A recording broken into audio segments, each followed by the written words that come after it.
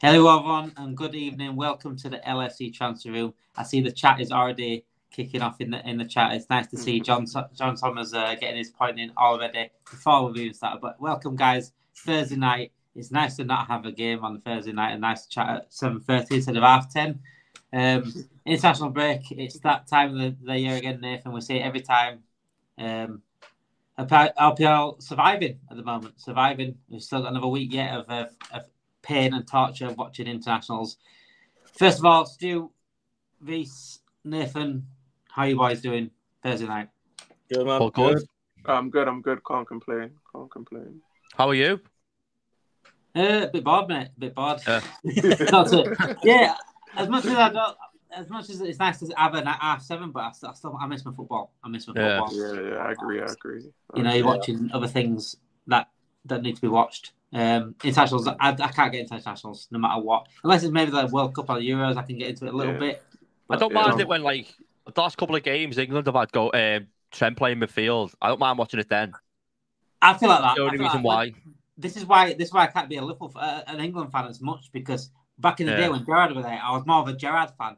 I'd like to watch Gerrard, and like you always be like Gerrard, Lampard scores against each other. Yeah, I'd always be like to see that. It'd be nice to have Trent called up again and see how he does, but for his sake, Gomez getting a call up as well. Yeah. So it's about time with Gomez though. For me, it's about time.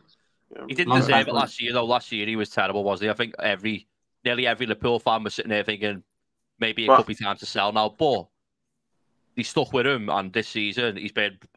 If you'd have to pick a player for most improved, which is ironic because go back 4 years ago he was fantastic. He's got to be up there. Do you know what I mean?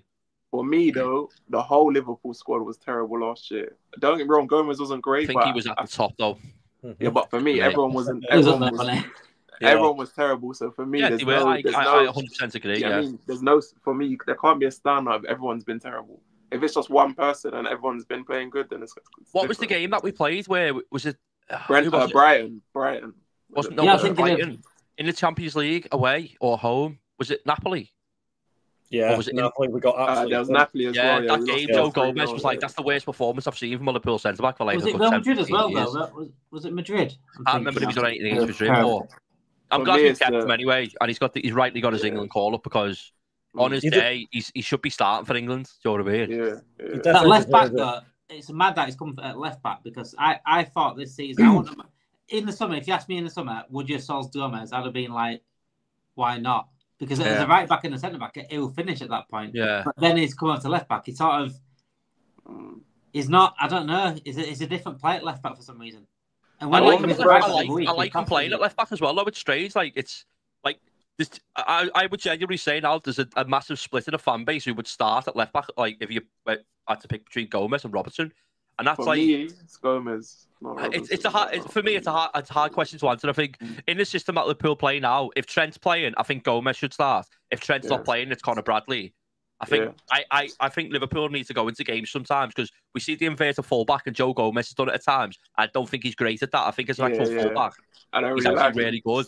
So if Trent's there and he's in kind of like a back three, but if he's not, I'd rather Liverpool go to like the way we used to play 4-3-3 and play Robertson and Conor Bradley and get them staying wide. Do you know what I mean? But Gomez has been fantastic. I agree. So good. I do not like that inverted wing back system. It just leaves too many gaps for me. I don't mind it when Trent's playing it, but it has to be Trent. No one else can do it. If Trent's not there, you can't play it. Simple as that. Yeah, I rather Gomez and even Bradley. I rather them when they play the traditional fullback. Yeah. See, I think when we beat Chelsea 4-1 at home, I think Conor Bradley played traditional fullback. It looked much more balanced. So unless it's Trent doing the invert, I don't really find it comfortable. It's quite hard to watch. I think Conor Bradley's got similar traits to Trent and Robertson. Because I think Robertson and Trent are completely different footballers. He's a lot quicker though. Yeah, that's what I mean. Like Conor Bradley's like a bit of a mix of both of them. Yeah. Like he's great on the ball. He's got a fantastic pass, but he's also like, for me, he could probably go and play midfield, but he seems to me more like he's better off staying wide on the right, like crossing the balls. And I think he's such a good young player. We will start tonight off in terms of transfers, in terms of the news today, boys. We'll start off with the Rodrygo situation. John says here, hi guys. I think Rodrygo would be a good signing for us. Plenty of potential with good age profile. Again, yes, we spoke about it just before we came on stream that this guy is a decent age. He's got a decent potential. Liverpool seem to spend on players like this at this this age and this potential. There is talks of him being worried about his future at Real Madrid because when Mbappe come in the door and Endrick come in the door, you got Vinicius Junior. Bellingham's playing more forward position at the moment as well. Is he going to get in that team? Reece, is Rodrygo a player for you? I rate him as a player. I rate him, and he's got a brother as well. I can't remember his brother. I'm sure he's got a brother who plays for someone as well. But no, I rate him as a player. I think he's a good young player. There's still a lot more to come from him, and he can play a few positions. For me, the only thing I'm worried about is that I think Real Madrid are going to demand too much for him. I don't think we're going to pay over. I would pay like 70 or 80 million, but anything 100 million above, I wouldn't pay. Do you think that they'd be quite happy to maybe not take less, but be happy to take a reasonable fee though if they need to fund this Mbappe signing? Because I know obviously they've got the Real Madrid in terms of like how much money they've got to be able to spend. It's Real Madrid, they're the biggest club in the world. So I think if you're getting the opportunity to take, I don't know how much he's on a week, let's say he's on 100 grand, 150 grand, to take that off your books and also get 80 million for a player that they probably played, what did they pay? Maybe 20, 30 million or something for him from Brazil. He's only just turned 23, which is massive as well. Like, he's still got his whole career ahead of him. He's been playing for Madrid for like 4 or 5 years. But I think if you give them the opportunity to get that money, and you know, it's going to soften the blow of how much they're going to have to spend on Mbappe, because Mbappe's going to demand like 100 million, 150 million pounds like signing on fee. Like he's going to be on like, you know, anything from 500 to like £1 million a week. Do you think we could use that to our advantage then, Nathan? Because I think so, yeah. I can't see why not. Like, if Richard Hughes thinks, you know, you need the money, let's haggle that. You can haggle it down. Real Madrid have got money, and I was having this conversation a couple of months ago with one of my mates, and it's interesting to see, like, they get all these superstars, but in terms of how much they've spent, in terms of like net spend, as we Liverpool fans, we love to go on about it, it's actually not that high. Because they have periods where they'll go and spend like loads of money over like 18 months, 2 years, and then you won't really see them bring many players in. Like we seen last summer, and I think this is obviously building up to try and get Mbappe. They needed a striker, Benzema left, and he went and got Joselu on loan, I think it is.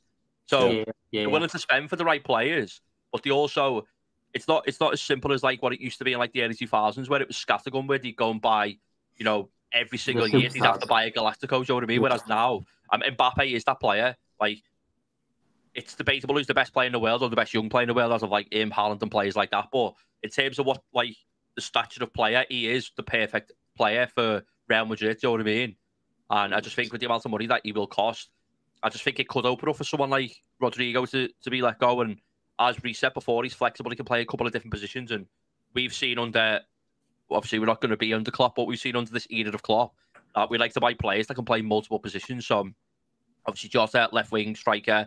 We've seen Diaz play on the right as well. Nunez, left wing striker. Gakpo, left back, right back, in goal, everywhere at the minute. So going to buy a young player that's still got a higher ceiling to go towards for let's say it is 80 million. That, like, in today's game, it's a lot of money, but it's not, is it? Like, it's not a ridiculous amount of money. Especially for someone that's like, he's won league titles, he's won Champions Leagues, he's been a part of it. I think it could definitely, only if Salah leaves for big money in the summer, I think we go for him though, but I've always said, I don't even look at the money anymore in terms of transfers. If they back up on a pitch, I don't think it matters because, like, you know, going back to Van Dijk and Alisson, I say it all the time, they were 80, 70 million each. So, and people were like, you know, why are you spending that much money on that?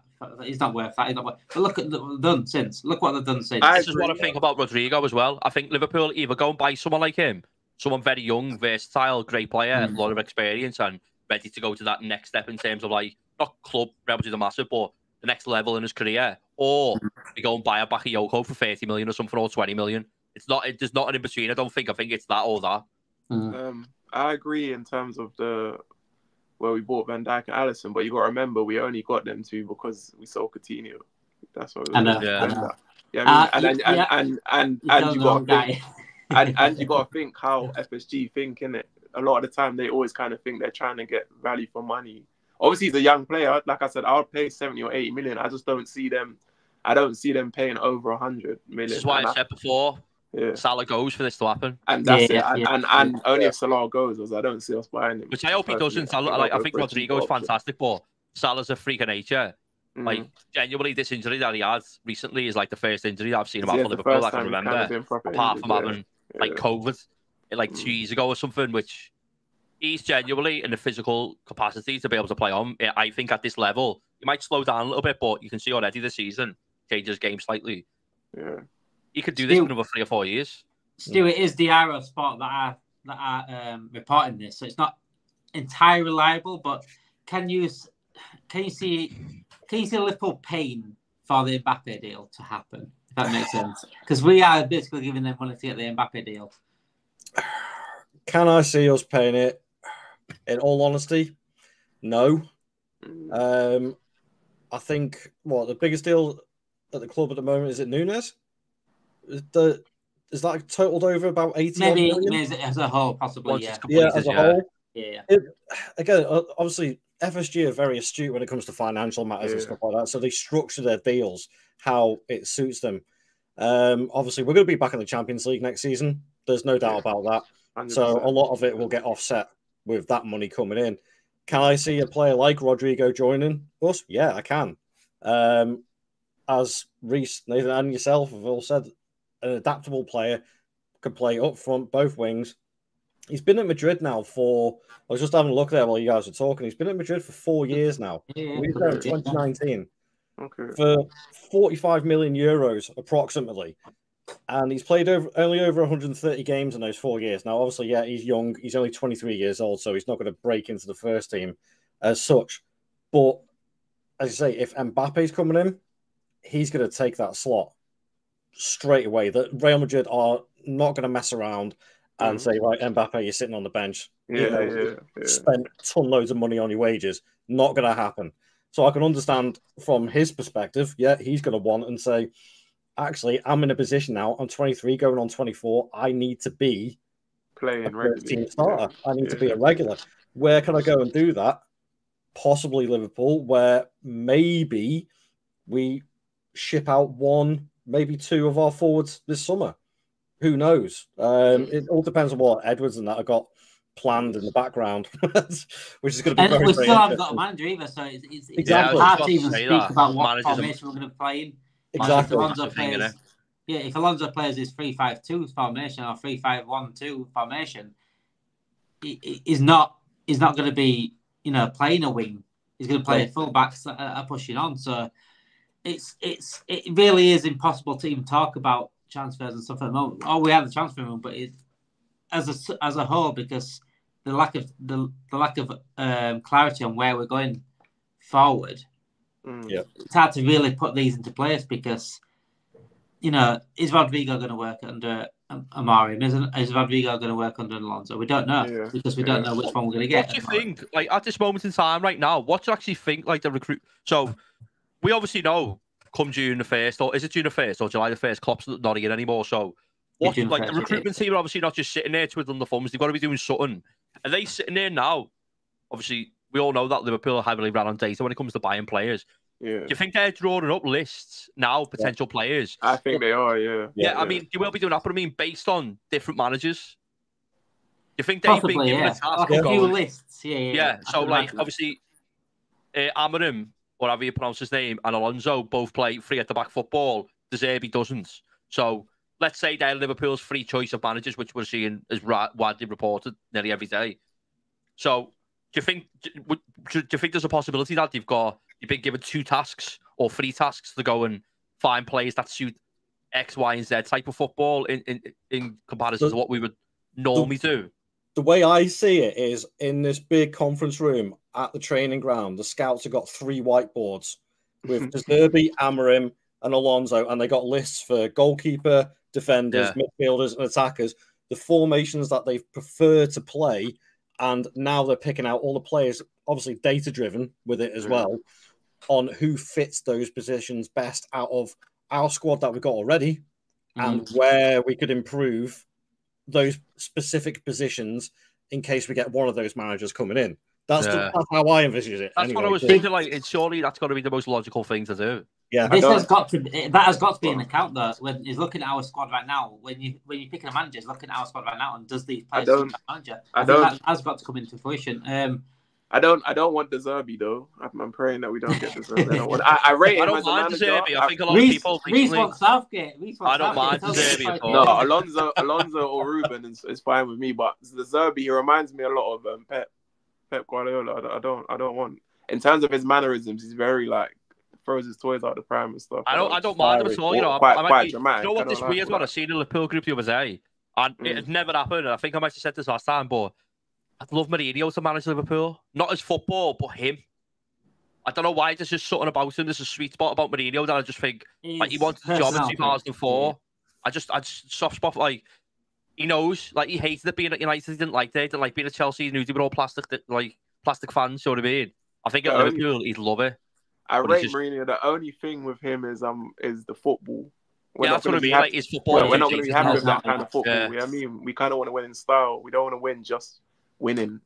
Yeah. So, I mean, and it depends. I still think he's a good manager, but I'm wondering if, in terms of Premier League, he's kind of got to adapt his way of playing in it. Yeah. When he was at Chelsea, that way kind of was. Yeah. That was that. You know what the ironic thing is now? Mourinho will probably be fantastic for someone like Forest who was struggling and tried to stay up, who have got good players. It sounds mad saying that because Mourinho is, you know, in our lifetime, he's probably top 5 managers, do you know what I mean? Or up there at least. Like, and it's crazy to say that, but like his robust defensive style of football is one of the reasons why people rate the likes of John Terry and Petr Cech so highly because, you know, not to take anything away from them, both fantastic players, but he had a system put in place that was basically, you know, you're not going to score, and then we will score. Do you know what I mean? Whereas Jurgen Klopp is back in the early days anyway. If you score 4, we'll score 6. Do you know what I mean? And like, I just think for someone like Forest who have got like a fantastic group of players, like I was looking at their team a couple of days ago. Like there's genuinely probably 3 or 4 players I'd take, like the young lad Danilo, Mario, Gibbs White. People will shoot me first. I think Alanga's all right. Alanga's looked really good under them this season. You've got they've got some good players, and I think. If he was to, like, let's say, like, he was to go to them, I think he'd actually set them up perfectly to keep them up. I think he still needs the players, though. I don't think he could do, like, something that we see Steve Bruce or, like, Sean Dice doing, coming and do, like, you know, not as good players, but I think he could do a job like a lower team. With his ego, I just don't see him ever taking, like, a job like That's why I love him. I just love him. I love the fact that he celebrated at Anfield. Like, it's weird because, like, I don't know if you've seen it was heavily, like, publicised the time. He got it. He gave his agent the job to get him the Liverpool job before he got the Chelsea job. He wanted to be the Liverpool manager. I remember. Why he's always had that little rivalry with Liverpool and Benitez because he was gutted that Benitez got the job, and you know at the time you could argue maybe Mourinho was.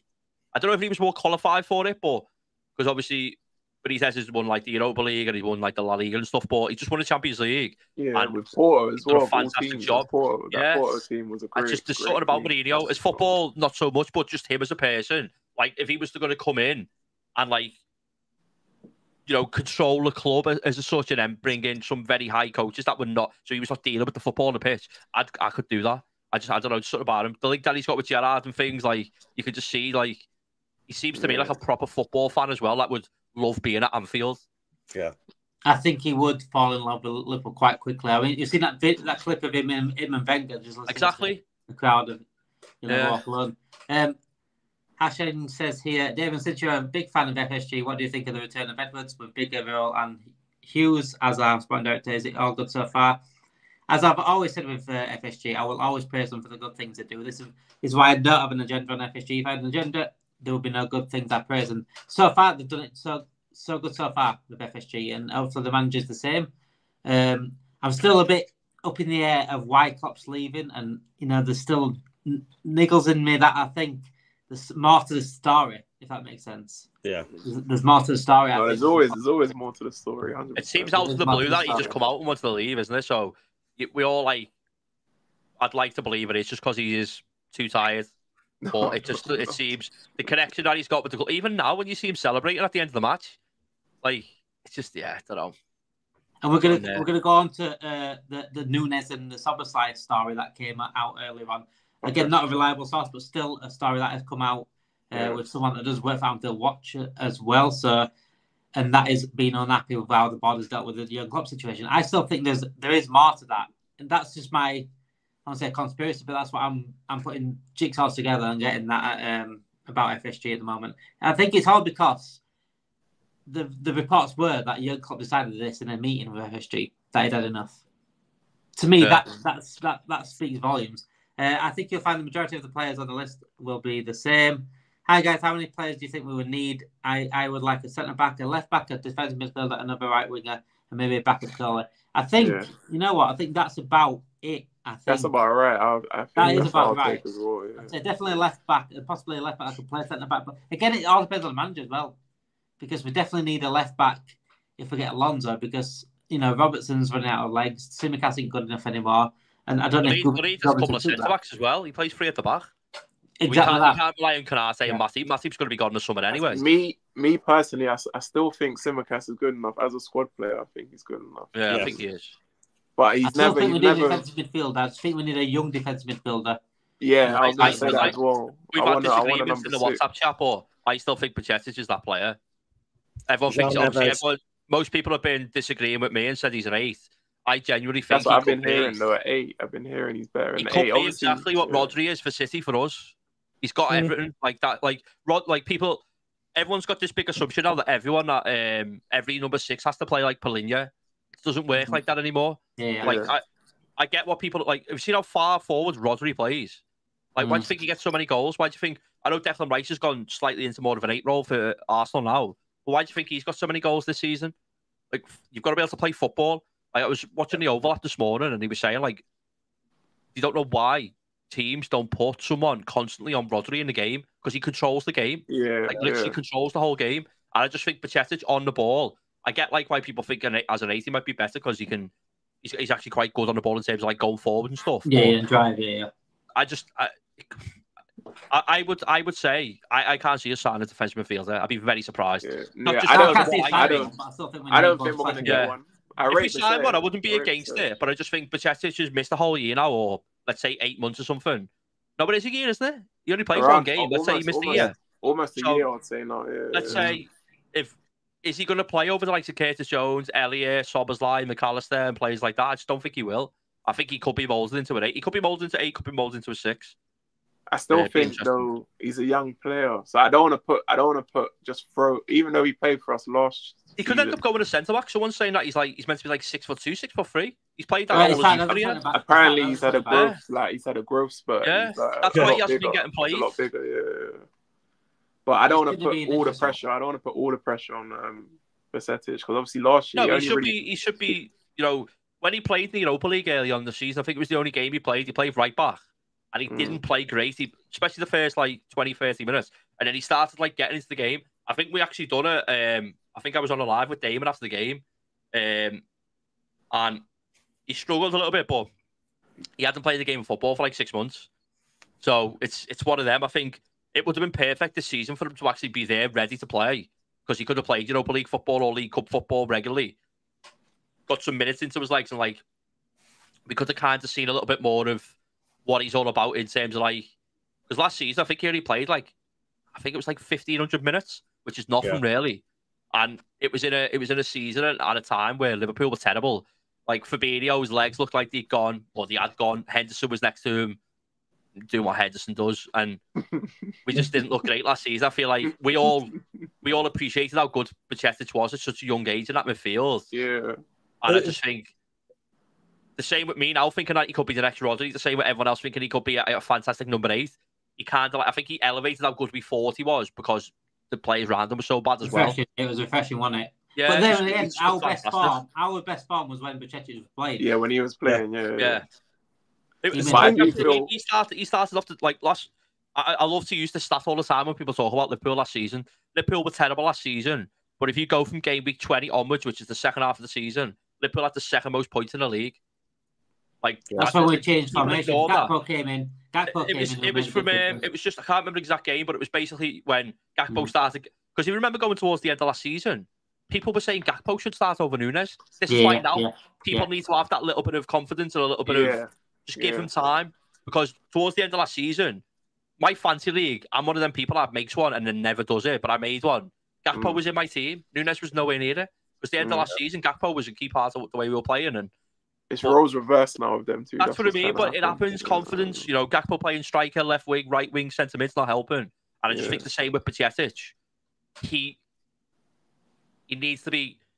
He has to stay in midfield or stay in centre back and actually get regular games there. Because if you start moving around now, when you're trying to get him up to speed with the quality of football we're playing, because what you've got to remember, this season was so much better than last season.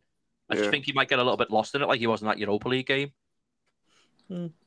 Just before we do go on to a little bit more before the Nunez and Diaz situation, and please make sure you do like and subscribe to the channel. If you are new, get that subscribe button hit, and if you are watching right now live, get your comments in, hit the like button. If you are watching recorded, please hit the like button anyway. Just a little bit on a couple of more transfers at the moment. That's just a tiny little bit, because I don't really see much into these, and that's Diaz-Reece. Diaz to PSG is a no-go. It's been shut down by Fabrizio Romano today. PSG and have no desire to really talk to Liverpool. I don't think they have other plans apparently for Romano. No desire to sell from Liverpool, so I'm happy to see Diaz stay, certainly for the near future. I don't mind him staying, but what about the links? I'm sure isn't there links with Barcelona, or didn't his dad come out? How long ago was that when he said something to do with Barcelona? That was last year, wasn't it? I think that's the one. That's the one to be more concerned about. Not really PSG. More the Barcelona. If that comes around again, me, I rate Diaz as a player. I think he's a great player, but the frustrating thing about him is the end product and decision making in the final third. If he can improve that, then he could maybe be something that we were looking at when we had like Mane, for me, that kind of thing. But that's why I rate him. But it's really frustrating the amount of chances he misses and stuff. He's great talent, great footballer. But the amount of chances and sometimes decision making in the final third is very frustrating to watch at times. He's become predictable this season as Diaz. You know, if he played like he did against Man City week in, week out, even without the goals, I'd be more than happy, because he absolutely ran Kyle Walker riot. But he doesn't do that enough. And then every time he gets to the left side of the box, the edge of the box, he does the same thing over and over. So defenders are reading what he's doing. And it never goes on the outside to cross it in. It's very rare. And when he does it, he causes havoc. But he normally cuts inside or shoots or passes it away. So do you not think that's down to the fact? Sorry, like. Do you not think that this season, especially, that I don't know about you, but I think the quality of right backs compared to left backs in the league is massive. I think right backs got so many better players compared to left back, and this is not just isolated to Diaz. Again, I think he's doing okay. I think he could be better, but he's had other stuff going on as well. But like, there's loads of players this season, like down the left side, that have struggled. Martinelli's another one. Like, a lot of Arsenal fans have been talking about him, saying he's not been good enough this season. I think he's only scored like 4 goals something in the league. And if you look on City's left side, their main left winger this season's been Doku. And I think he's got like one goal contribution or 2 goal contributions since like October. So you're looking at 3 of the best left wingers in the league. Now, is that down to quality of them? Maybe. Or is that down to the quality of right backs just being much better? And the defensive systems of maybe the teams that are defending against these, the 3 best teams in the league. It's a good question, but I think no matter what talent you are, no matter what the right backs are coming up against, I don't think the right backs are unbelievable, by the way. There's a few, obviously. You got Reece James on his fit, Trent, Bradley's up there. I think defensively there is some good right backs, though. Yeah, but I don't think, going back over the years, it's about the talent of the winger. I've seen better right backs get absolutely schooled. I remember Bale against Inter Milan in the Champions League against Michael. He ruined Michael's career. You know what I'm saying? So it's about the talent of the left back. No matter what right back you're against. I don't think that the level of of what we've seen like Cafu or something like that right now. We've got Trent, Reece, but we're not against Trent. We're not against Bradley, are we? We're not against. They're on our team, and Reece James has been injured half a year. But I don't think the other right backs are that level. How much goals did Diaz get for us last year? Just in the Prem. It won't be many because he was injured, wasn't he? Yeah, it's like 70% of the season. I think his last couple of months he's starting to come back into form. Yeah, you've got to take into consideration. Of course, the family and the family thing. That's what I mean. I think because we're doing like know what the ironic thing is? If he was playing this way last season, we probably think he was doing better because we were so poor. I think this season, because we're flying, it's just like the small margins. Like against United the other day, you've got like a 5-2 attack. You've got like a 5-3 attack. There's so many scenarios that I watched on Ben Foster's I can't remember what it's called, but they basically they have a goalkeeper coach on there, and he just said like that type of scenario you'll do 100 times in training, and the attacking 5 players against the 2 or 3 will score 99% of the goals or 90% of the goals. And unfortunately for Liverpool, it just wasn't their day. But we've seen that against Man United early on in the season when it was 0-0. Against Arsenal at Anfield, there was times where we should have done more. But I think Diaz and Gakpo, more than the others, are getting more stick. And I get it. They've scored less goals, less contributions.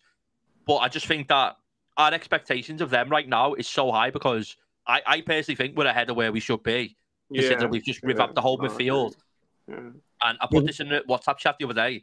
Liverpool's back line, early on in the season, Liverpool's starting back line was Trent, Matip, Van Dijk, and Robertson. That was their best back 4. That was fit and it was doing really well. Matip was fantastic before he got injured. Them 4 play. I mean, just Matip, Robertson, and Alisson. Sorry, I had Alisson and Trent. I've missed over 100 games this season between them. Yeah, Van Dijk's the only one still there. That's what I mean. So add that into consideration of I just think this season we shouldn't be doing as good as what we are. And I know as fans we want the best, but I think Diaz has been under a lot of scrutiny at times because rightly so. Like against City, it was such a strange performance. He was like a 9 out of 10, but he could have scored 2 or 3 goals for us and won us the game. And I just think because we're used to Mane, who Mane I think at times didn't look as good, skillful. Like you might see Diaz do like a Rabona cross or something. Mane was so direct, fast, and would take a pass. Yeah, I just think because of the levels that him and Salah have set, it was just like to a ridiculous level that I don't think it wouldn't surprise me if we see a drop off where you don't see wingers scoring 20-30 goals again for a good couple of years. And I just think that them players are getting a lot of scrutiny. Sorry, we've been spoiled. Exactly. That's what it's down to. We've been spoiled with, as you say, Mane and Salah. Yeah. Now we've got Diaz and Salah and Gakpo and all. I mean, Gakpo and Diaz, their goal contributions this season, okay, they're not as high as they could be, but they're still pretty decent for any Premier League side at the moment. Yeah. Including the teams at the top as well. Yeah. That's what I mean. Like, it's just a bit mad, isn't it? He's ahead of most of them, like sort of in the top 6, at least. He deserves criticism when they're missing chances and stuff. There's nothing wrong with criticism. I think it's absolutely fine, but I just think, me personally, if let's say we do go and sell Luis Diaz, who are we going to go and buy that's going to be better than him? Like, realistically, if they're going to be better, it's very likely that we're going to have to go and spend a lot more money. I know there's good players out there. Like, obviously, if we got rid of Salah... name. There's a guy there that plays for AC Milan. Yeah, Raphael, that's the other one. He's going to cost over 100 million now. He's going to cost a lot of money. And you've got no guarantee. Like, if you look at his stats aren't fantastic in terms of goals and assists. If he comes to the Prem, is he going to be... The Italian League so much different and so much slower. Like, it's so... I love Diaz, but I love Diaz more the player that we had the first 6 months. So I'm with everyone the else. Because he was so 6 months. explosive. Yeah. As WD Red said in the chat, we keep seeing the same things from him where like he's running to a certain position, getting the ball and saying having to play it back. That could just be his instructions. If there's nothing on for him, it might be a case of go backwards and start again. That's just the way like top level football is now. But if you haven't got something on for you, go back and start again and redo the transition. And I just think that sometimes that could be what might be stopping him. But we need to see that City performance more often. What a lot of people have in fan bases is they put these players on pedestals before they even get to the pedestals. Yeah. And when they don't perform, then the drop off is absolutely massive. Like everyone absolutely. I said this about Arsenal. Like people, Arsenal fans put Arteta on this pedestal, and when it's not, when it don't go his way, then the throw back at him is even bigger. And then look at it now, because he went on a good bit of form for 2 months. They're saying he's the best thing since sliced bread again. Yeah. Even though around Christmas he got beat back to back against Fulham and West Ham. That's what I'm saying. So that blows my mind. Exactly. It's the same happens in our fan base. Yeah, 100%. Diaz scores a goal. Oh, what's all this stick for? What's all this stick for? He doesn't deserve the stick because he scored one goal. It's like, no. Think about what happened the week before that, why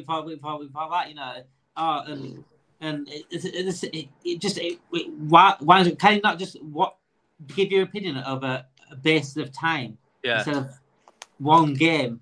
You know, it's a reactionary It'd be opinion. nice as well to be able to see a 7 out of 10 regularly than an 8 out of 10 every 4 weeks. Do you know what I mean?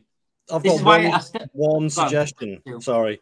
One suggestion which I think could actually help Diaz as well, but also help one of our players. Okay. It's a shame he got injured this season. That's Ben Doak. Yeah. Retrain him as an inside winger instead of having him as a normal winger and cover Diaz. If Diaz goes, you could have him out on that side. If Salah stays as well, that is the question. I think Ben Doak is possibly our future either left or right hand side winger. He's got a lot. Ben Doak's a proper old school winger, isn't he? Last thing to add on Diaz before we go into anything else. Sorry, do you think that fact that Liverpool have changed the system and Robertson isn't bombing down overlappings affected Diaz? I think a little bit. No one's actually mentioned that. I haven't just popped it to me. I think because if you think back to when we changed the system, just like around a year ago. That was when Diaz come back into the team out of his injury. And then since then, we played the inverted system where Robertson or Gomez are not meant to get forward as much. So Diaz is basically his only option really, mainly, has been like the left centre mid, whereas he'd have the left centre mid and the left back to give him 3 options in like a triangle, or maybe overlapping him to play it through or whatever. Whereas now, that's why I think we're seeing a lot of where he's going down the left, cutting back, and have to play it back into the midfield. Do you know what I mean? That could be a reason why. Going forward, boys, Robertson, the engine. You can see the engine's not what it was. No, are you surprised? That's the future for the next manager as well to sort this out, because again, what formation we're going to play, we don't know. So is Diaz going to suit that formation when we have him? I just want some competition for Diaz. That's all. Oh, don't get me wrong, Gakpo and Nunez play there sometimes, but naturally we need someone else that can give him. So when he's not playing well, it's like you realise that you get a kick up the backside, you're going to get put on the bench. This is why signings are important. People say, people want his signings, but they're so important. Look what happened to Mane when Diaz came in. That's what I mean. Yeah, look what happened to Mane. Moved into the middle, but fucking hell, mate. He ended that season fantastic because Diaz looked like a Duracell rabbit. You know what I mean? Like, he just looked fantastic. What an impact he had! Wow. Yeah. And he got the better out of Mane because Mane went to central forward and he was a different player. Yeah, a completely different player. Before we do go on to, I'm going to talk a little bit about Coop Miners at Atalanta. There's a little bit of talk about Coop Miners at Atalanta about. I don't think it's too much to talk about anyway, boys. So it's I think I might brush that one to the side because we don't know who we're going to get as manager. So there's certain subjects that don't need talking about. Diaz and Szoboslzai and Nunez. Sorry. So. Kerry says here, Diaz has paid peanuts. There's a lot of people. There's a lot of players at our club that are paid quite, very, very undercut. Tell you what, I'd love to be paid peanuts. Not much at all. Gakpo needs to play a left wing more often. It's his role. It's funny because I think Nunez is better left wing as well. So you've got Diaz left wing, Nunez left wing, and Gakpo left wing. So it's like, what's happened there with our recruitment? It's a bit mad that we've got so many people that can play left wing. Nunez and Szoboslzai are reportedly upset at the board on FSG and the handling of Jurgen Klopp's leaving news.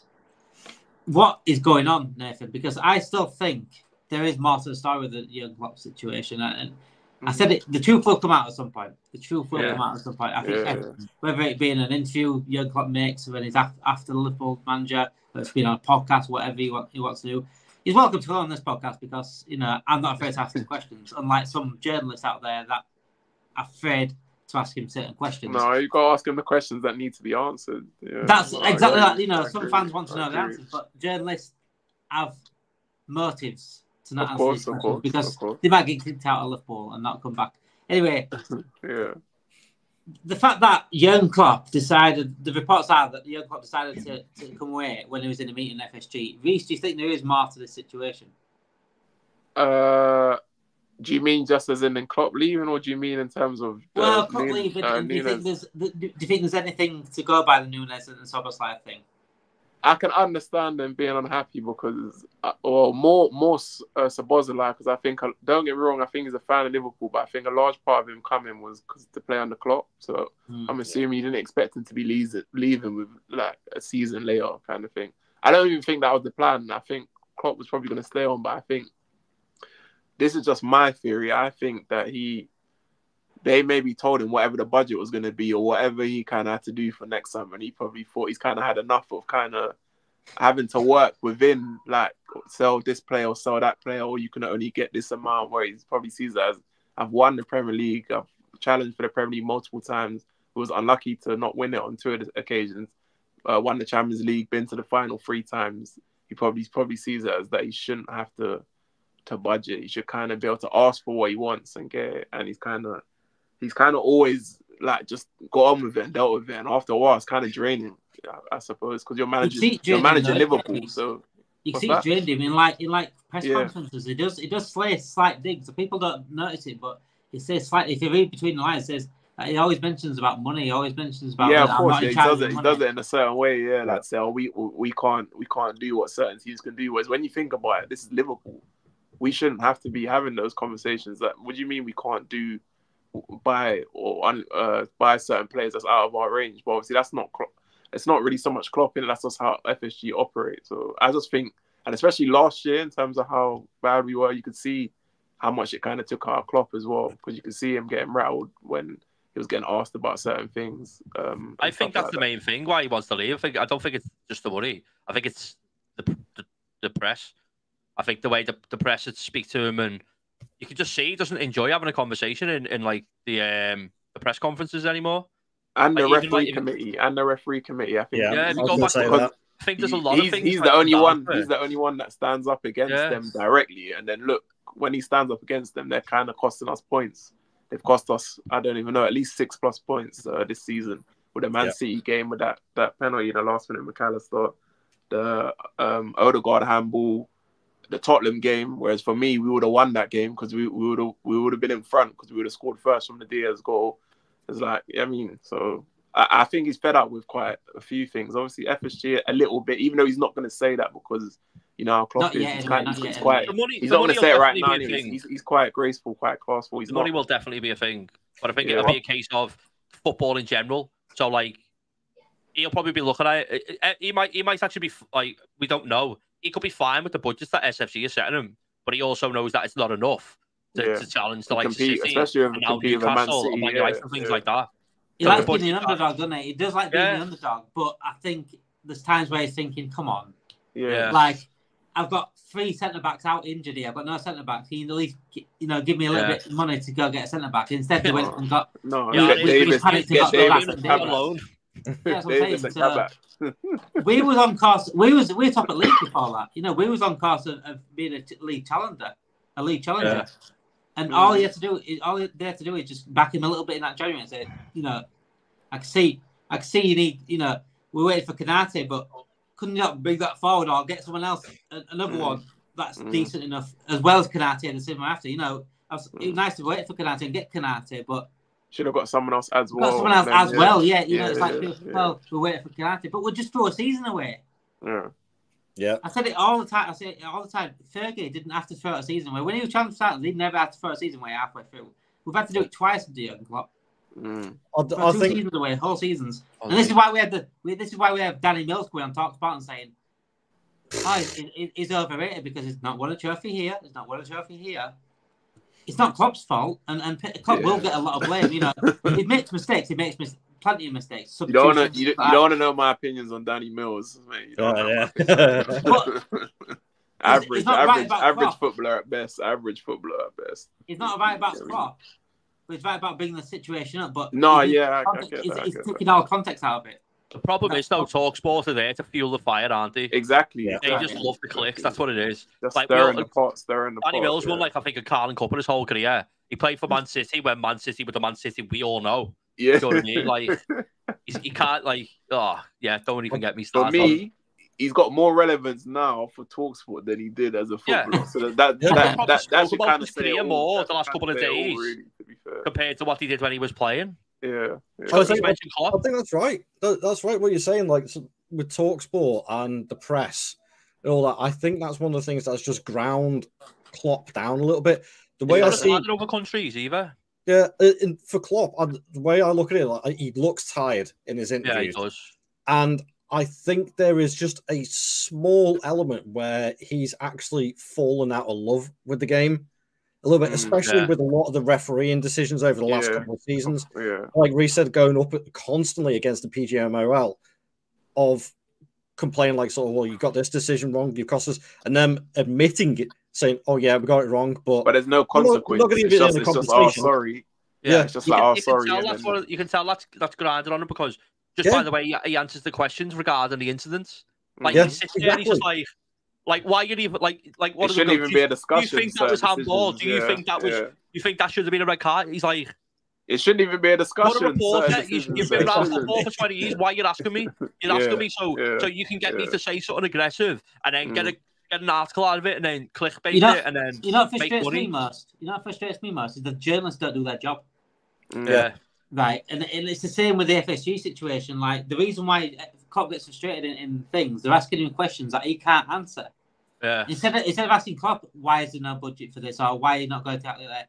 Go to the people that are in charge of the budget. Yeah, ask them these questions. These direct, uncomfortable questions. Do what your job is doing. Go to PJ Mall and ask him what is going on. Did you see the thing the other day with Michael Owen and Howard Webb about the? It's embarrassing. The McCallum.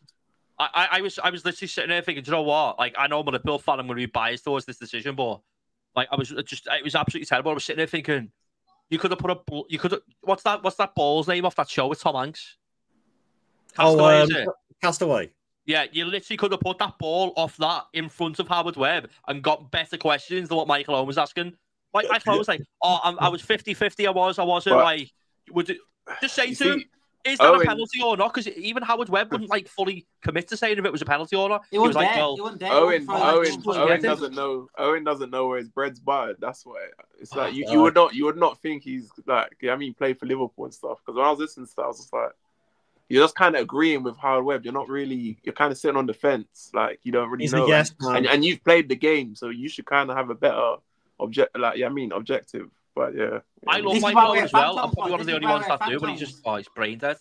This is why fan channels are taking over mainstream media, because mainstream media, they talk a lot of crap. Look at the United stand. United, like, as much as we don't like United, Mark Goldbridge has took that channel and like he did an interview a couple of weeks ago with Hoyland, and there's been like loads of backlash from it because players from United have supposedly leaked that they weren't happy that he done the interview. And he said, like, that's a load of bollocks. Like, he was absolutely fine doing it. Yeah. Hoyland knew about the channel before anything. And he was talking about, like, basically the reach that he can give United in terms of, like, interviewing players or doing articles about them and stuff is more than what the likes of Sky Sports and that can do. Because his channel is dedicated to what United is, do you know what I mean? That fan base. And I think for a couple of year period, there was, like, the kickoff, which is True Geordie. That was doing really well. And now we kind of seen, like, a little bit of a downward trajectory from couple of them channels, but like you've literally hit the nail on the head. Like you've seen like Sky Sports transitioning now into YouTube with the overlap, Soccer Saturday, Soccer Social or whatever it's called, Saturday Social, sorry, with Sky Sports where they do like Premier League stuff where it's heavy. It's like them shows that they do are heavily clickbait based on like stupid things like when Liverpool were playing Arsenal or when they were playing City, I can't remember what it was. Who gets in a combined 11 of Man City, Arsenal, and Liverpool, stuff like that. But that's the content that, unfortunately, a lot of people want to see. Yeah, because those are the three top teams right now. They're starting to transition into it now because content is king, and unfortunately, like, I don't disagree with any. Like, I'm not. This is not like what I think, but the like women's football has been on like the men's football and stuff like that. You know, ex players that have just Michael Owen as an example, interviewing Howard Webb.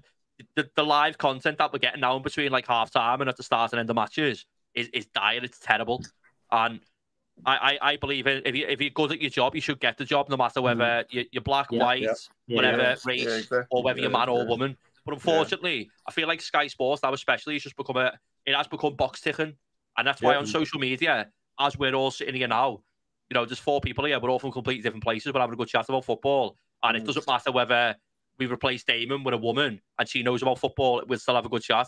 Exactly. But if you're ticking boxes and just giving people jobs for the sake of it, it doesn't work. That's why content is better when you just get the best people in there, no matter where they're from or who they are. That's why their viewing figures in BBC, Sky Sports, TNT are sloping downwards. Exactly. Because all our channels, our style of channels and content are the ones that are taking over because that's what people want to see. More natural, it's the same as now, like, as an example, let's imagine, I I can't. I don't watch many female shows, but let's say Love Island. I would say the viewership on that is mainly probably towards women. It's just, again, that's a guess. I'm not trying to sexualize it, but in that side of things. But that's the demographic of it, yeah. Yeah, but if you like, let's say for example, a clip gets uploaded to YouTube of that. Most people in the comments will be female versus male, and as we've seen, you know, God rest her, Caroline Flack used to present it. That was probably because, in their opinion, the female presenter would link more to the viewership. You know what I mean? And but then you've also got, what's his name, who does the commentary on it? Ian Stillen. Like, he's a male commenting on something that might be more heavily linked, like heavily connected towards women. And I just think you've got to have the right people for the right job. It doesn't matter who you are or what you are. Do you know what I mean? I think that's why, as you just said there, that's why the viewership of like Sky Sports, BT, and stuff like that is going down. I'm still a big fan of having the old school players on. I miss them days where we had Matt Letizia, Charlie Nicholas, Phil Thompson and stuff like that. Yeah, well, I met Matt Letizia a few months ago, and he's a top. Yeah. Honestly, he's a quality bloke. What's Laura Woods? Laura Woods is fantastic. Laura Woods has been in and around sport since she was younger. Like when she's if she gets something wrong, she gets something wrong. Same way as male, male football ex-footballers do, or male, but it's absolutely fine. She got the right people in the right place. You know what I mean? No, I mean, a lot of female presenters, a lot of female pundits get a lot of stick because they are female, and they say like you can't talk about it because it's the men's game. And that's the wrong way. What Joey Barton says, you can't talk about it's men's game. But has he ever heard like Jimmy and Jenner's talk? Have you ever heard Danny Mills talk? Exactly. Has he ever heard Michael Owen talk? Yeah. It seems to direct is problem at women, and it's not women. Yeah. It's just the people that's in the positions. I don't get that. I don't get his opinion on that though, because like let's say that Aluko, he's gone for her a lot. Now I think she's a terrible pundit, but let's just imagine she's just brand new into it now, but she's just finished a 20-year career as a footballer. Now, why is she not qualified enough to do that job compared to, let's say, some like Laura Woods has never, as far as I know, has never played a sport. So why would like what I don't get his point of like you have to be like an ex-footballer to be able to do it, because there's so many good pundits out there that have not played football at all. You know what I mean? It's just it is like thing of going against women. Do you know what I mean? It's just crazy. You just can't imagine a woman talking about the game that he played, and that's his personal issue. If he's got female problems, then that's him. He's got a number of personal issues, Joey Boy. He's got too many. That's him, and he needs to sort himself out. There's people that can help you there, Joey, for that. But if you've got nothing nice to say about people, then don't say it. But exactly, the Eddie Lucas situation, I don't think Eddie Lucas helps herself with things she says. Yeah. I don't think she's good at putting it, but I think she's just been a scapegoat for it. But he was Michael Owen, and we'd all want him off the telly. Exactly, that's what I'm saying. Like, Michael Owen, I've said this before, like, he's my hero. Even though he's gone to United, he was the footballer I watched growing up as a kid, who I loved. It's still hard for me to like see him as like the United player, because I idolised him. But he's like I said before, you'd be better off talking to a football than talking to him, because he just. I seen him. Have you seen the meme of him when he's talking about throwing the apple in the bin in his living room and his mum shouting at him? No, oh my God! He was talking about his competitiveness in an interview of how competitive he was when he was a kid, and he's talking about having a half-eaten apple and having like the bollocks basically to throw it in this bin with the chance that it might hit the wall and he'll get shouted at by his mum because he was that competitive. Like, it's just like you need to listen to it. It's hilarious. And I'm just sitting there thinking, what are you talking about? Before we do go, guys, let's go over the new scout that we're going to get in, Mark Burchill from Bournemouth. Another one from Bournemouth. Richard Hughes already in from Bournemouth, being sporting director, chief scout. A scout that did want Van Dijk before he came to Liverpool, before he came to Southampton, I think it was. From Celtic. I think they wanted Alisson as well. There's a few players that he did like. As well. Robertson as well, It's definitely someone that I'm not opposed to. Obviously, we don't really talk about scouts anyway. It's only recent years where this has become a thing where it's breaking news sort of thing. Back in when I was a kid, you wouldn't hear anything about owners or scouts or sporting directors. You wouldn't hear anything. You just see the footballers coming through the door. You see the footballers play on the pitch. You see footballers leave home. You know what I'm saying? you wouldn't see anything around the backroom staff. You maybe might hear a little bit about ownerships and social media, isn't it? Anything linked with football now is popular, and unfortunately, it's just like we said this last time, like that X paid subscription thing now where people can get money just on clicking on posts and stuff and articles linked to it. It's what's driving this. Like, I genuinely never heard of the fella before today. Richard Hughes, I heard a little bit. Like, when was it massive news to know about like a new scout or something? It's not. It's you know like, what I mean? No. You know, it's something. Yeah, it's something you skip past when you're on Football Manager. Yeah. I don't mind it. Like, I'll read it now. Like, LFC transfer room. You know, we will likely reshare that onto the website and stuff like that. Yeah. And that's the way it is now. That's what you have to do to be able to run as a business that is linked around sport. Yeah. I'm not against it. It's just mad that we've gone from, in my opinion, I used to check teletext and the BBC Red Button transfers. That's what I mean. So now, like, you go on Twitter and literally refresh, wait 15 minutes, refresh again, and you'll have 10 or 15 you get all your news, Twitter, exactly. Instagram, linked from like scouts, so much apps, players signing, and you don't know which is true, which isn't true, because there's just so many different news outlets. The internet era now. That's why I call it the internet era. At the end of the day, as long as Richard Hughes and Mark Burchill, this guy, and Edwards as well. And Edwards as long as they get the right players in, I really couldn't care. By all accounts, they've got a big black book of players that they've monitored through their own careers, being in the positions that they've been in. If they sign the right players at the right price for us and everything works out, don't give a shit.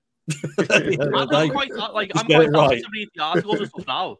Like, if anything comes up about something to do with Liverpool, you know, maybe years ago I didn't find it relevant. Like I said, like signing a chief scout, I'll have a look about it now, just because I think football is not what it used to be 20 years ago. Like, we wasn't 20 years ago. We didn't really used to talk about like we didn't know the ramifications of how much Abramovich is spending at Chelsea, whereas now you will see thousands of posts every day about City's charges. You know what I mean? Which is just like irrelevant really to a football fan. We've got no control over it, but it's just the way it is. You wouldn't even hear about the corruption, like the actual corruption that happened in like Italy and places like that. You wouldn't hear about players. No, you wouldn't. No, you wouldn't hear about none of that. On the overlap a couple of weeks ago, they were speaking about it.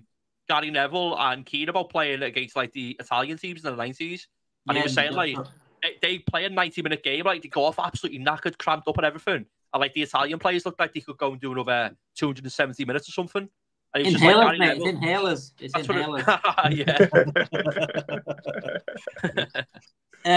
Andy, just on cue there with breaking news. If more clickbait news, Liverpool to find a manager next season. Stay in the obvious. 1 week's wages or two. Andy. I've already put my name in, so it's all right. Sorted, lad. Andy, if you want to be a right fidelity transfer, just give us a DM on Twitter, and we'll get back to you. Boys, a new look Liverpool. It seems to be, especially the backroom staff, Mark Burchill, Richard Hughes, Michael Edwards. I'm gonna say it now. FSG are doing a brilliant job with this. The whole, waiting for the final piece at the end of the season when we find out about them. David's finally received a little pay package off SFG, so stop slandering them. As we've said, I've said myself, like I've got my doubts about them, but if you do something right, give them the plaudits. Exactly that. Yeah, I said it all the time. The thing is, with me, the FSG situation, like I'll expose them for what they are. You know, I've spoken. Listen, I do more than what some other journalists do. Now, when I was writing penalty transfer, I've sort of cut off a little bit of writing now. But I'd go and speak to Red Sox people. I've interviewed June Lee, who was an ESPN reporter for Boston, and I've spoken to you about FSG, and they'll say exactly the same over there. I've reached out to these people like some journalists don't do this. Is reaching out to other people that are related with FSG, or you know their clubs are owned by FSG. It's about getting the truth, and that's all I care about this club is, you know, do they really care about the club as a whole? I don't think they do. I think their motivation is just money based only. Yeah, they've always been more about the money. Like I rate them in terms of how they run us in terms of business wise. Don't get me wrong, as a business and where they've Liverpool's net worth and certain things and stuff like and whatnot now. And then they got stadium and stuff, but I would have liked them to kind of put their hand in their own pocket a bit more when it comes to transfers. At the end of the day, it's not even just the transfers, isn't it? If they fund the infrastructure, Liverpool aren't repaying loans every year for paying that off. Yeah. They can only, I think they can they can give 100. I think it's like 70 million over the course of like 3 years. In terms of like in line with PSR, they can put the money in their own pocket and give us that towards like players and stuff. But in terms of like the infrastructure, they could have funded like the expansions to the stadium. They could have funded the training ground, stuff like that. Yeah. But like people, every time you speak to someone about like the SFG I'm not SFG, I just want them to do better over little things. So if Liverpool didn't have to repay 60, 70, 80 million pounds loan fees every year, there's money freed up for Liverpool to go and spend on something else. And it doesn't mean it has to go on players. It could be on paying for the academy or paying for something else. It doesn't have to be that. Getting better tickets. That's what I mean. Ultimately, because we've loaned the money, which every business does that. It's just the way you pay for things. For the infrastructure, that means that Liverpool every season are having to repay that loan. Do you know what I mean? Or every month or whatever the terms are. And that ultimately means Liverpool Football Club's income is less because of the outgoings that they've got. Yeah, you know what I mean? Or the income that's available to spend again. You were saying there, Nathan, like the problem with FSG in us, and I don't know if you were going to say something after that. I think you was, but then you went as well. But the problem with FSG in us is that they don't listen. That's the problem. They think all people that don't like FSG is like, we want £600 million players. We want this. They think that we want. They think that we want what City have done. We don't want that. No, we just want that. We just want to compete every season. When we won the Champions League, we signed Adrian, Elliot, and Adrian. We spent like £12 million. Isn't it what's his name? Van der Berg. We signed him for like $2 million. We signed Elliot. I think it was Elliot, and I think we signed Adrian. And then we signed Thiago. Thiago was on the field we had in 5 years. We're not asking you to go and spend, 200 million. We don't expect that. But just going back to Danny Mills earlier, like what we were saying, if Liverpool would have just spent a little bit more when we needed to, we never would have had the season last season. We would have more titles now. We'd have more, and we would have had more titles. Yeah, exactly. It's ridiculous to say that we've done what we've done when we're like, I think in the Klopp tenure, we're like 7th, but for the highest net spend in the league, like, which is mad because it wasn't the case if he come in and it was flourished. Like the club was filled with talent. We had some good players, but like we didn't.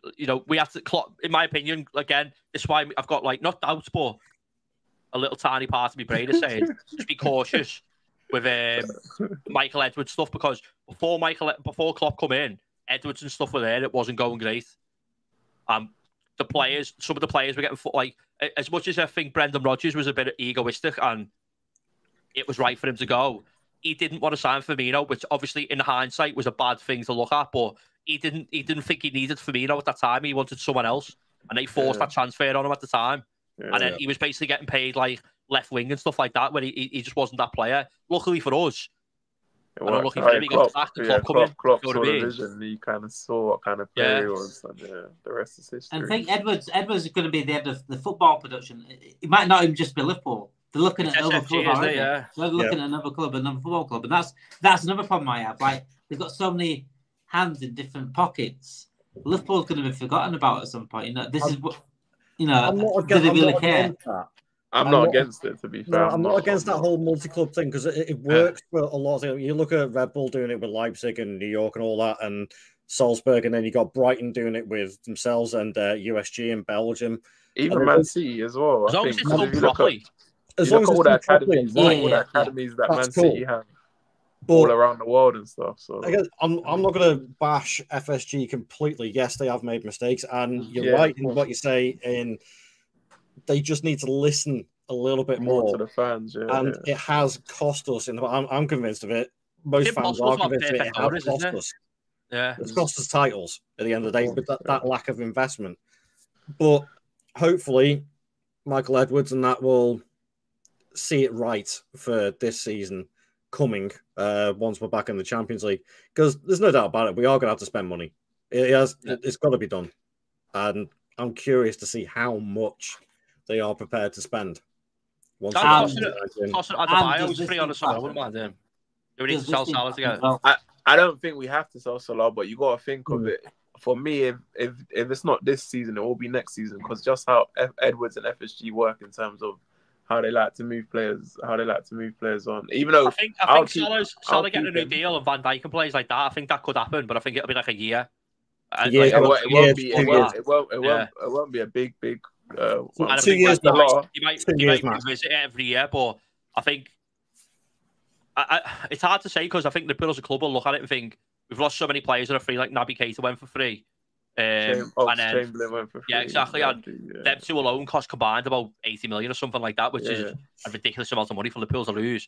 But then you've also got to look at this Saudi money now. If they're serious, Liverpool have probably always got that little thing of, well, if we get the player to flirt a little bit with the agent towards that side, we might actually get money if we need to. But Salah's different than like the likes of Henderson when they've been given contracts, and even Van Dijk. Van Dijk for me right now, he hasn't got the speed as what he has as like 2019, 2020, but I think he's actually playing better football. Like in terms of like, I think he's got it's less he's at the minute right now. He's having to do less. I mean, he's having to do more. He's adapted though. But he's also got like he's kind of like he's still got it a little bit, but in previous seasons he's had that like the order of like, well, I don't need to do that, or I don't need to do this. Whereas now I think he's like, well, do you know what? I do have to do that. So I think Van Dijk he's just a Rolls Royce. He's a Rolls Royce. Thiago Silva, I think he's 40 or 40 this year. And now he's probably at the season now where you think, it's time for him to go. And I know Chelsea are different to us, but he won a Champions League with him when he was like 36, 37, and he was one of the best centre-backs in the world. Van Dijk's only just turned 32 or 33. There's no reason why Liverpool, especially with like the legs that we have, the only problem I've got is obviously the high line, but there's no reason why he can't stay for another 2-3 years at the highest level. I agree. Even Salah, I would keep him for another couple of seasons. Yeah. I don't think we need to rush to sell him, because I think that Saudi option will always be there for him, because he's a massive name. So even if it's in terms of sport or football, like he's the Saudi poster boy. That's what I'm saying. So he's the biggest icon that we can possibly get in terms of like the religion of that part of the world, and maybe obviously his beliefs and stuff. So I can understand why maybe like people keep saying, oh, he wouldn't want to do that, but if I don't know, like I'm not religious at all, but maybe he would have that connection where he might think, you know what, I've won everything now. Let's say we do win the league this season. He might think I'm going to go there now, which is absolutely fine. He owes us nothing. He's been amazing, do you know what I mean? And I just think the amount of money that they might offer him, and the approach of going to live in maybe that part of the world. Who wants to live in England, mate? The weather's terrible. It's horrible, do you know what I mean? Even in general, just England. Obviously for them, cost of living is not really something, but just in general, Saudi, the way London's... I don't know if any live in Saudi, because I think they all live in Kuwait, don't they? Most of the players, or whatever connected. But in that part of the world, mate, he'd be idolised more than any other sports person in the world, in my opinion, even more than Ronaldo. And he deserves it as well. He deserves it more than anyone. And fair play to him. Like, I think when he's come to Liverpool, everyone's obviously got the different opinions, but the way like he's approached like this part of the world as well. I think he's just perfect for anywhere he goes. He's such a nice human, do you know what I mean? And I think that he might want to go and like maybe see off his career eventually in that part of the world. Before we do go, I want to give you an image in your head and something that you might think about before you go to sleep. Imagine how John Henry would feel if Saudi came in with £300 million for Mohamed Salah. I hope you sleep as well as... I hope you they're sleep not even well thinking about it. I don't even think 300 million, David. I think 100 million if they offer that again. No, but genuinely. I hope you guys sleep as happy as John Henry would be in that situation. You're a sick man. You are a sick man. And that'll be all tonight, guys. Thank you for joining in. Thank you for everyone that's been in the comments. Make sure you do like the video, subscribe to the channel if you are new. Over 10,000 subscribers now. Our next aim is to 20,000 subscribers. Again, if we can get to the place where we want to be with this channel, we'll make even better and more content for you. It's all back into the fans. Everything we do is go back into the fans. Everything we do goes back into you guys at home. Obviously, Jen has paid for a lot of this at the moment. Jen, we are keeping your money to the side, and hopefully we can get some better equipment for the future podcasts. Thank you, everyone, for joining in. Thank you, Reese, Nathan, and Stu tonight as well. Hope you have a great weekend, guys, and sleep well, knowing that 300 million is coming in. John.